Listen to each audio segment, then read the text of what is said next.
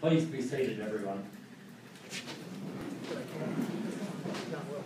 Your Excellency, Mrs. Jersey, Mayor Jamison, Councillor Mackay, Sunshine Coast councillors, and I can see nearly every one of them here today. Distinguished guests, ladies and gentlemen, welcome, one and all. I'm Mike Whittaker, I'm the CEO of Sunshine Coast Council. It is my pleasure to welcome you here today to the official opening of the Mary Cairncross Scenic Reserve Rainforest Discovery Centre.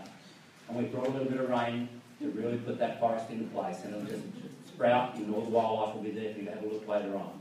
Today, I have the pleasure of introducing you to our speakers. His Excellency, the Governor of Queensland, the Honourable Paul Jersey, AC, Mayor Mark Jamison, Councillor Jenny Mackay, Uncle Kenny Murphy of the Ginninborough people, Mr. Chris Brooker from Rotary, and artist Lindsay Pollock. Before we get underway, I'd like to take you through a brief walk back in time. In 1902, Andrew Vine purchased the land we stand on here today. In May 1941, the records of the former Lansborough Shire Council show that a letter from Elizabeth Vine, or Bessie, as she was known, advised Council of her desire and commitment to protect this area. The larger section of 57 hectares was held by her sisters, Mabel and Mary, and the other portion, 43 acres, gone a bit metric, 57 acres and 43 acres, was held by Bessie. These two blocks were formed to create the 100 acres. The three sisters must have really had a great foresight to understand how valuable this land is for us and for the future generations. And today, we stand here with this fantastic building. What a building. And I think, it's the local producers and the produce, that's the materials that are in it, that are extraordinary. To begin the proceedings, I'd like to invite Kenny Murphy, elder of the Ginninborough people, to perform the Welcome to Country. Kenny.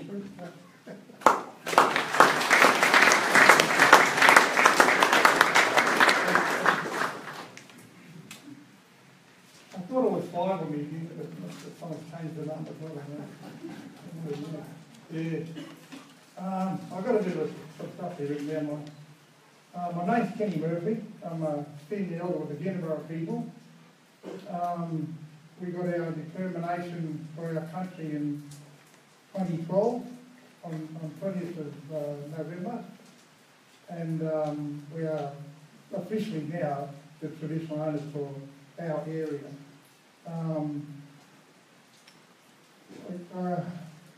Michael Gillies has actually contacted me to come up here to do some programs with this centre, and I was happy to do it.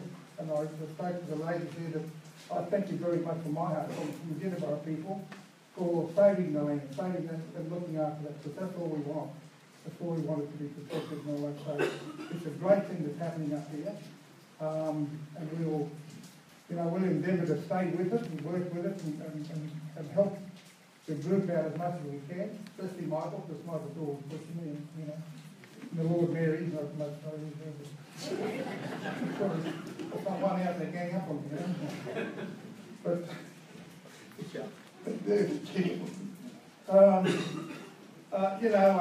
I think everyone knows pretty well about the history of the place, here in the Glasshouse Mountains, and Captain Cook name and all that sort of stuff. But we, Ginninborough people have been here for a long time.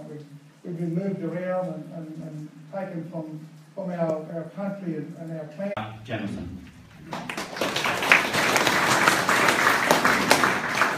Well, thank you, Michael, very much, and good morning, everyone. It's not at all surprising to see such a fantastic crowd here this morning, given the significance of this very important site. Can I welcome you all to the beautiful Sunshine Coast and to the official opening of the Mary Cairncross Scenic Reserve Rainforest Discovery Centre. I'd like to acknowledge the family who are here with us. In particular, the Governor and I have just been having a good talk to them. I want to particularly welcome the Governor of Queensland, His Excellency, the Honourable Paul Jersey, and his wife, Mrs. Jersey. It's lovely to have you here with us today.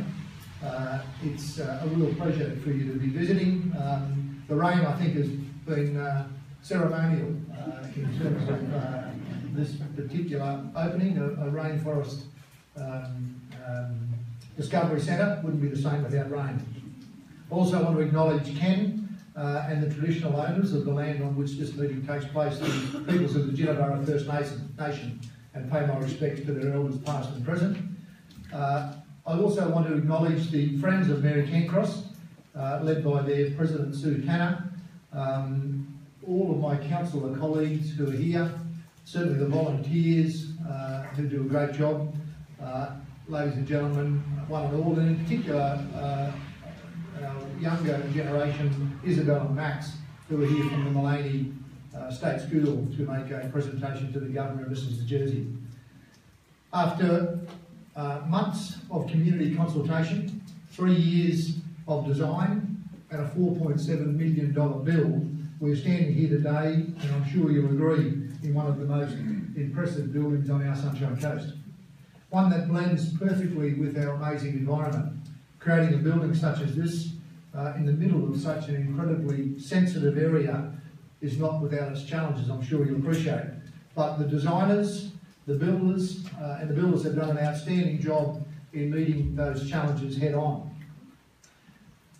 We chose to use many natural materials in the building, 140 tonnes of local stone and rock, working with these materials in time intensive and laborious, but the results really do speak for themselves. All 3,000 plants used in the landscaping were grown from local seeds and cuttings collected from the reserve and grown just down the road. The raised boardwalk was created not with heavy machinery, but with vacuum excavation, ensuring no roots would be damaged during the construction. All of the structural elements were craned into position from 2 gaps in the canopy with pinpoint accuracy. Quite amazing, and I'm sure a nail-biting experience for those who were involved in dealing with that confined space. We've had wildlife and reptiles entering the site regularly, as you would expect, and these have been carefully removed and relocated to ensure their safety. I'd like to recognise the outstanding efforts of our designers, Guyman Bailey Architects and Norman Richards, and our builder, Hutchinson's, represented by Michael Michelle today, who have more than delivered in overcoming many of these challenges. I'd also like to thank interpretive display designers, Focus Productions, who have created an outstanding sensory, forward-thinking and interactive space in which to learn. And I'm sure many people here today and those that visit in future will certainly learn. Our new interpretive centre meets the future head-on while remembering and respecting our past. New technology allows visitors to interact in augmented reality, and specialist display enables visitors to see the forest by night. Economically, this project has created around 260 jobs. 90% of those will go to Sunshine Coast locals. So that was a really outstanding effort as well. We're also expecting to draw more visitors, which will undoubtedly have an ongoing effect on local business. And whilst the view from Mary Cairncross of the Glasshouse Mountains and beyond hasn't changed, certainly the facilities for both visitors and tourists, people conferencing here, and certainly for our volunteers is much improved. And in our 50th year of being called the Sunshine Coast, it is very fitting that we open this new building and celebrate our visionary forebears, like the Thyme sisters, Elizabeth, Mabel and Mary, and their brother Ted. They left us a legacy that is Mary Cairncross Scenic Reserve, helping to develop a unique regional identity which is smart, healthy and creative, and embraced by locals of our community and the many visitors that come here alike. So ladies and gentlemen, welcome this morning. It now gives me great pleasure on your behalf, and indeed on behalf of the 300,000 citizens of the Sunshine Coast, to introduce and welcome the Governor of Queensland, His Excellency, the Honourable Paul de Jersey. Welcome.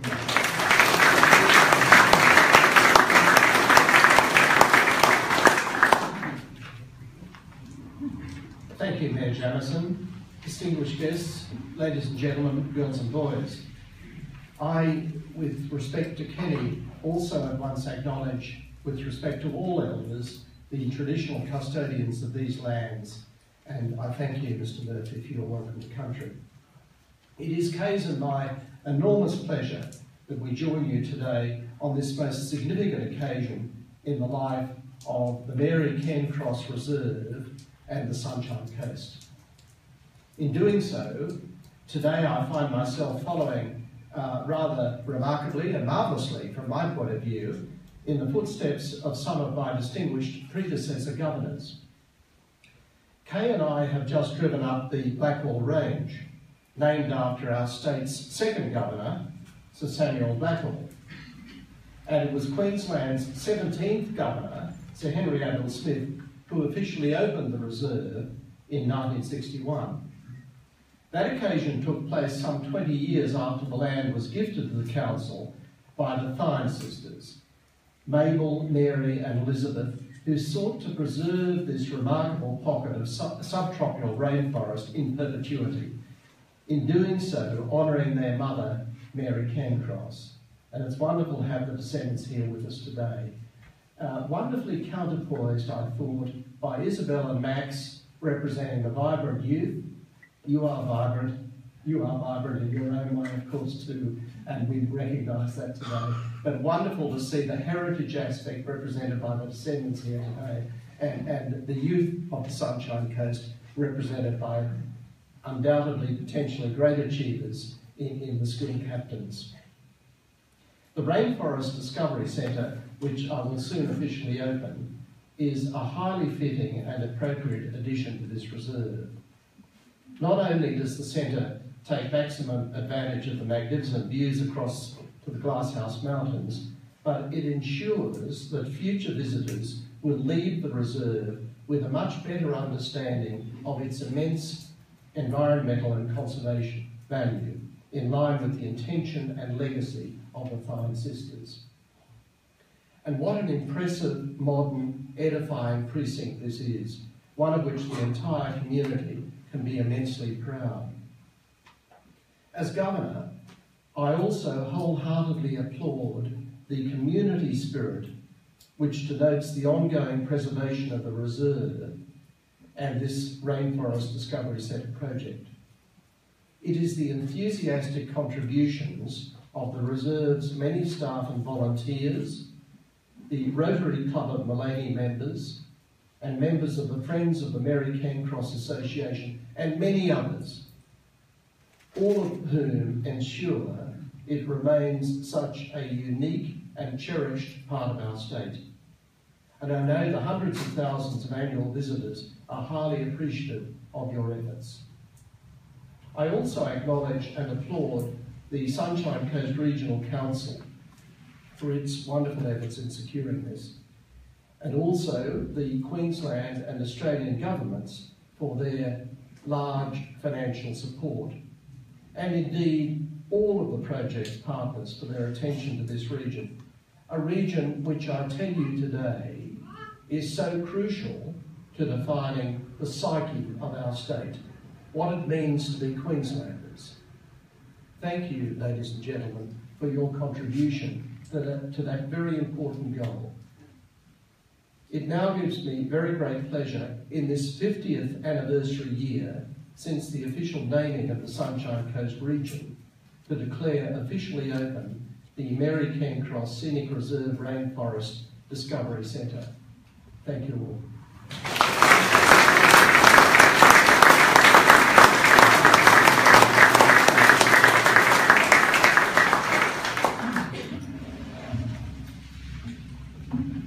Thank you, Your Excellency. I'd now like to invite Chris Brooker from the Rotary Club of Maleny to the microphone. Thank you, Chris. Your Excellency, distinguished guests, ladies and gentlemen, I congratulate Sunshine Coast Council for their foresight in upgrading the facilities here to the magnificent structure in which we are, and thank you for inviting me to talk as recognition of Rotary's involvement in what is one of the longest running projects involving Rotary in Australia, 58 years. Unfortunately, sometimes the history of our contribution to the reserve gets lost in the annals of time and records. We're just going to walk back a little bit through some of the history here. Photos of the original opening show Sir Henry Abel Smith escorted by 2 Rotarians, Norm Teese as past president and Vic Wattle as the then current president. In this talk here today, I have relied heavily on the book Rotary Maleny, written by Jack Wilcox OAM, and my own recollections. In October 1959, after the club had discussions with Landsborough Shire Council and in consultation with Elizabeth Thine, it was agreed that the new Rotary Club would create and maintain the reserve and sanctuary as the club's first major project. Without Rotary, this reserve wouldn't have happened, and we have been involved with the reserve and various capabilities since then. The Charter President, Norm Teese, wished to have the reserve open in October 1960. Thousands of hours of volunteer work over the next 2 decades by Rotary members, wives, their children and friends turned the 100 acres of natural scrub into an enduring tourist attraction. Almost every weekend, most of the members worked to clear dead trees and lantana, clear and establish walking tracks from the original snigging tracks, dig toilets, remove rubbish, there's no wheelie bins back then, identify and name trees, erect shelter sheds, water tanks and toilet blocks, tables and fireplaces, and mow the grass. If you see the grass out the front there now, and you see the types of mowers we have now, go back and imagine 12 Rotarians with old victors in a line every weekend trying to keep it down. The cairn at the front was erected as a memorial to Mary Cairncross in 1964. Sir Henry Abel Smith again did the honours. In 1968, the small bridge over the creek down the back was another Rotary project. 1985 saw the replacement of tables and perimeter posts, and in 1987 the Rixon-Burnett Walk was declared. Rixon was a charter Rotarian and Shire Council, and very probably pivotal in the original talks between Rotary and Landsborough Council. In 1989, Rotary funded and constructed a children's playground, and Apex built the fence along the side of the park track. In 2002, we donated 5 hardwood seats, and to this day we maintain representation on the Management Committee of Reserve. As a Rotarian, I'm very proud of our history and continuing participation with Mary Cairncross. Another Rotarian, my dad, Bert Brooker, was involved right from the start, and I was one of the kids who spent countless hours here playing on the grass, catching leeches in the creek, and honing my driving skills at 15 by taking Bert's Falcon for a spin down to Landsborough Road corner, although I was only allowed to do that once. Mayor Jamison, Councillor Mackay, once again, my sincere congratulations. Thank you.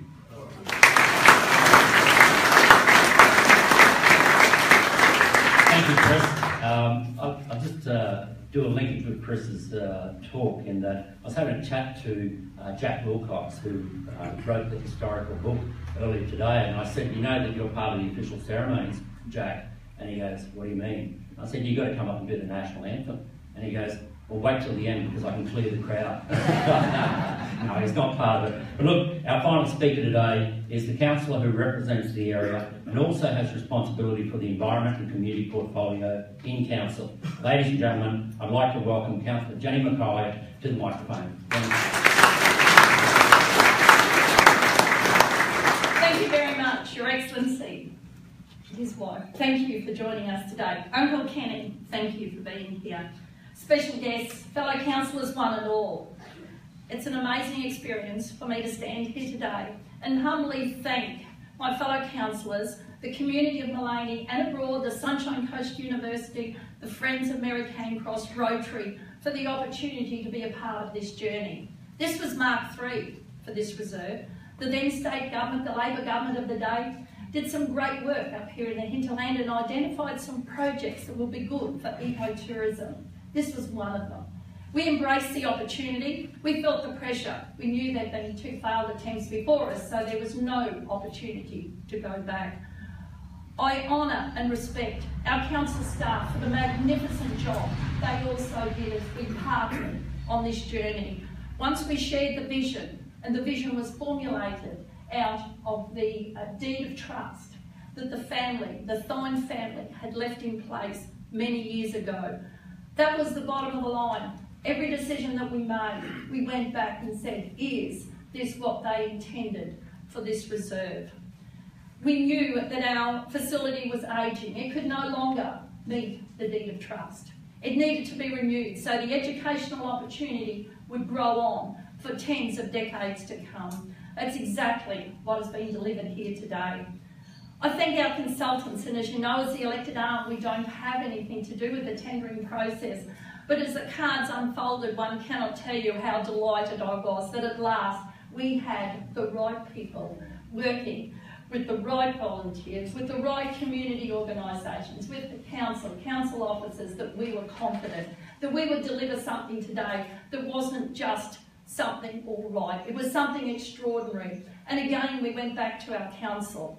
We had 2 designs we could have lived with. That wasn't good enough for us. We had to make sure that the final design was going to be the design that shared the story of the park, shared the story of the great contribution by the Fine family, and to do the Sunshine Coast Regional Council proud into the future. I think each and every one was on that journey, particularly the clubs. On days when it was quite hot, maybe documents circulating around us that weren't quite as positive as we were about what we could achieve. They stood side by side, together with myself, the council staff, the volunteers, and today we stand with this wonderful facility. I honour the volunteers of the reserve. When Christmas dinner, the menu, is probably the biggest consideration, it's not here in this reserve. It is who is going to man the reserve on Christmas Day. Every year we have our faithful, loyal volunteers here to share the wonderful story. This reserve is also special to me because this is where the Mackay clan, before I even joined them, used to come to celebrate special occasions. So the love of Mary Cairncross has been in my veins for a long time. And even today, the grandchildren, as they know about the opening today, the little grandson was just 5 years of age when they came up on a tour day with the kindy or prep. And he said, don't worry, as a teacher, if you don't know everything, I can help you because I can fill in the rest. But he's also aware that he needs to get up here quickly now because he thinks things have changed and he may not be up to speed. So I also acknowledge our wonderful students from the Maleny Primary School here today. And to get the tick of approval from them as far as the technical information sharing goes, that's also a great contribution and affirmation that we have got this right.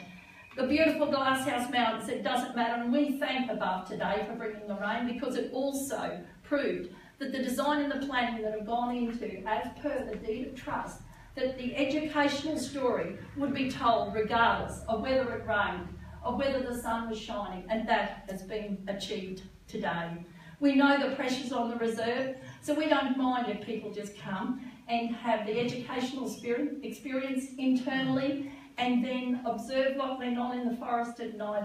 And in the closing, we committed to the environment of the reserve, that when the sun goes down over the Glasshouse Mountains, the lights go off here in the facility. So they can get on with their business at night, and then the next day the visitors to the park can see the shenanigans that they got up to the next morning. So thank you all, each and every one of you, and to my fellow councillors, that there wasn't once when the report came to council asking for more decisions, more funding, that you didn't stand up, you didn't trust the council officers, myself, to take the leadership with this, endorsed strongly by the community that we were making the right decision. So thank you, one and all.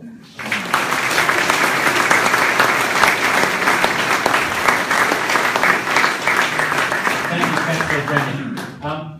I actually had an oversight. I was looking in the crowd and I actually noticed Leonie Wallace. Leonie is actually here representing Andrew Wallace, the federal MP. Obviously Andrew is down in Canberra because the Parliament is sitting, so I apologise, Leonie. And now, ladies and gentlemen, distinguished guests, Your Excellency, for your listening pleasure, I'd like to introduce Lindsay Pollack and Lizzie O'Keefe, who will perform their musical performance piece, Dangerous Song, which combines the human voice with the sounds of endangered and extinct animals.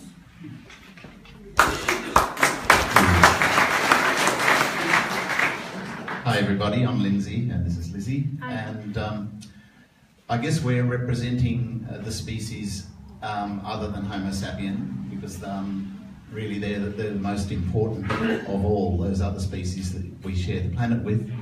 And in the Project Dangerous song we basically use sounds of endangered and extinct animals to create the music along with Lizzie's wonderful voice. So we've just got one musical offering for you now, a short one, but we will be playing after the formalities. We're going to be playing for about half an hour. This first piece, I'm going to be starting off with this sound here.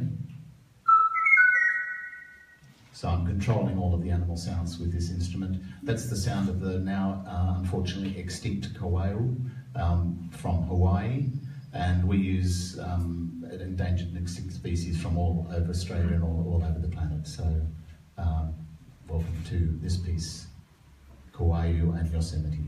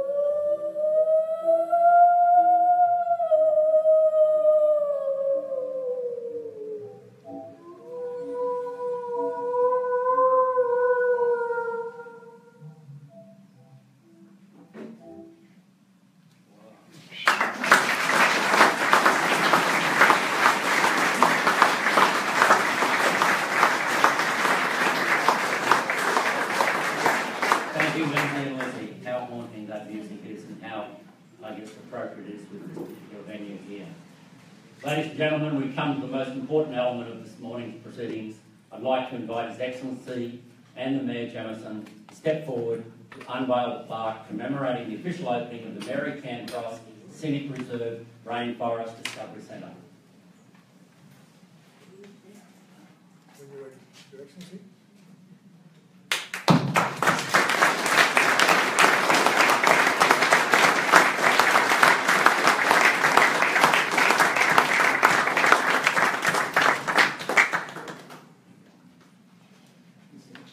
Photos happen.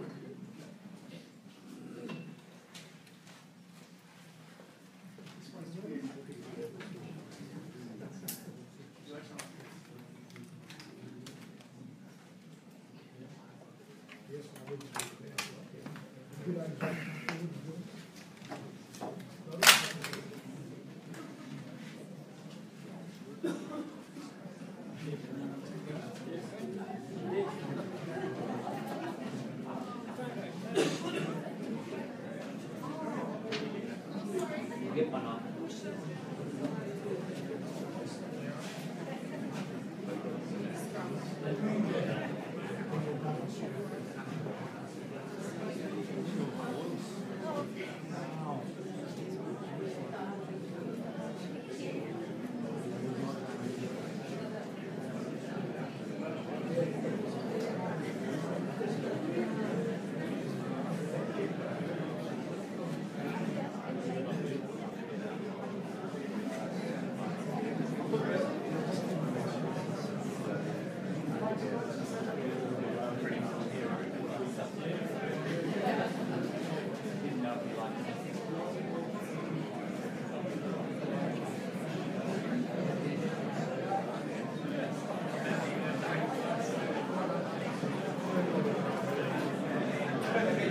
Thank you, Your Excellency and Mr. Mayor. Before we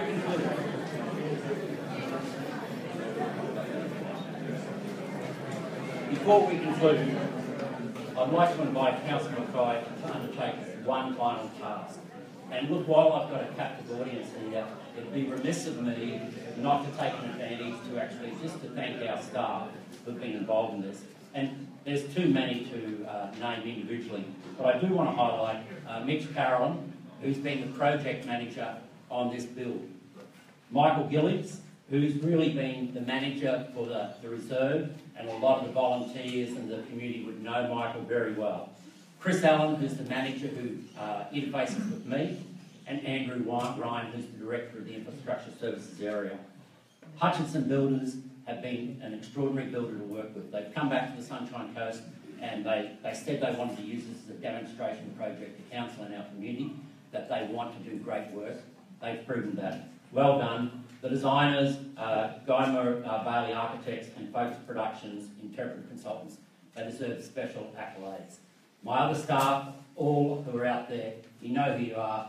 From my heart, I just want to thank you for your contributions on behalf of the community. And on behalf of the community, I hope you acknowledge that council staff are here to serve you, and we do as best we can. My councillors, they show extraordinary leadership in very difficult times, and I hope you respect how they operate as a team. If we could just go on to this final bit now with Councillor Mackay, and it's quite an extraordinary thing. You can look over there and you can see her. If you turn to the courtyard, she's holding a number of butterflies, and you're going to witness the symbolic release of a variety of butterflies to mark this important occasion. Councillor Janney.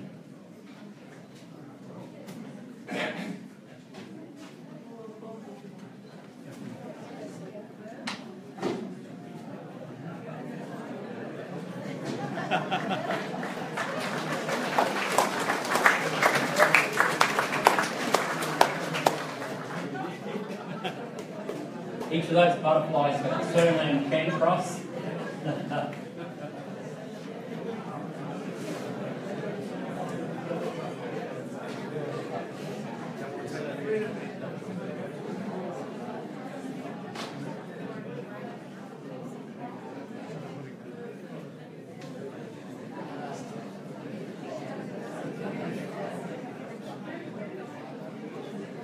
Councillor Mackay's under enormous pressure here because in this build we've had no injuries to staff, not one wildlife was injured, and not one piece of vegetation was injured. So it's up to Councillor Mackay to carry on our tradition.